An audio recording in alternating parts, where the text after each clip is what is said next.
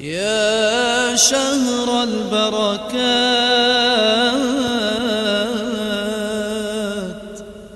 يا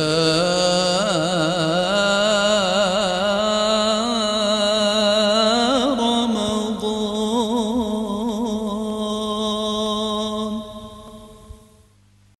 السلام علیکم ورحمۃ اللہ وبرکاتہ. اب بات کرتے ہیں کہ روزے کی حالت میں آپ ٹوتھ پیسٹ یا منجن وغیرہ استعمال کر سکتے ہیں کہ نہیں. اس پر تو ہم نے بات کر لی کہ روزے کی حالت میں مسواک استعمال کر سکتے ہیں کہ نہیں، وہ پچھلی ویڈیو میں بات کی تھی.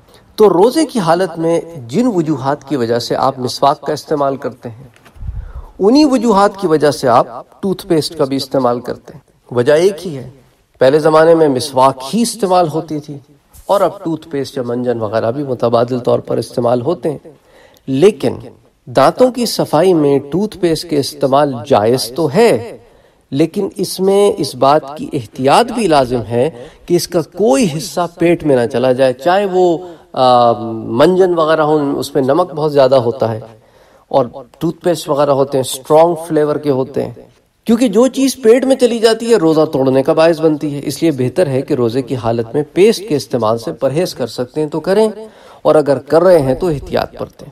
لیکن اگر کوئی شخص پیسٹ کا استعمال غایت درجہ احتیاط کے ساتھ کرتا ہے اور اس کے باوجود اس کا کچھ حصہ پیٹ میں چلا جاتا ہے، تو ایک اور حدیث مبارکہ ہے جو میں آپ کے سامنے پیش کرتا ہوں.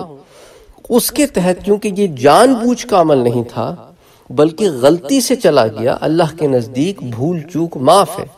حدیث شریف میں آتا ہے، عن امت الخطأ والنسیان وما استکرہ علیہ، میری امت بھول چوک کے معاملے میں اور زبردستی کوئی غلط کام اگر کرائے جانے کے معاملے میں مرفوع القلم ہے، یعنی کہ یہ معاملہ لکھا نہیں جاتا.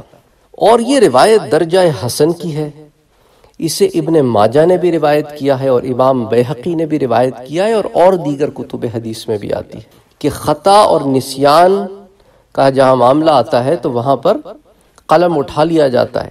تو اسی لیے اگر غلطی سے کوئی معاملہ ہو جائے تو انسان کو پریشان نہیں ہونا چاہیے کہ آپ روزے میں اگر غلطی سے کھا پی لیں تو اس سے بھی روزہ نہیں ٹوٹتا، کیونکہ وہ غلطی ہے.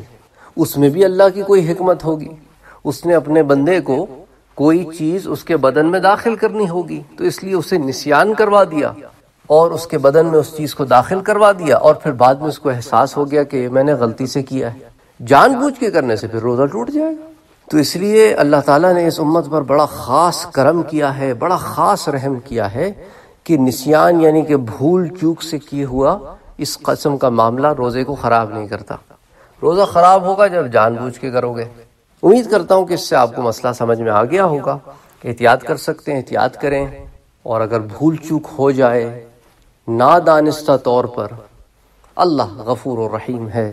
السلام علیکم ورحمۃ اللہ وبرکاتہ. اگر آپ نے ابھی تک ہمارے چینل کو سبسکرائب نہیں کیا ہے تو سبسکرائب کا بٹن دبائیں، بیل کے آئیکن کو پریس کریں تاکہ آپ کو ریگولر نوٹیفیکیشن اپڈیٹس مل سکے اور آپ ہمیں ہمارے لائیو سیشنز میں بھی جوائن کر سکیں. ویڈیو پسند آنے کی صورت میں لائک، شیئر اور کمنٹ کرنا نہ بھولیں.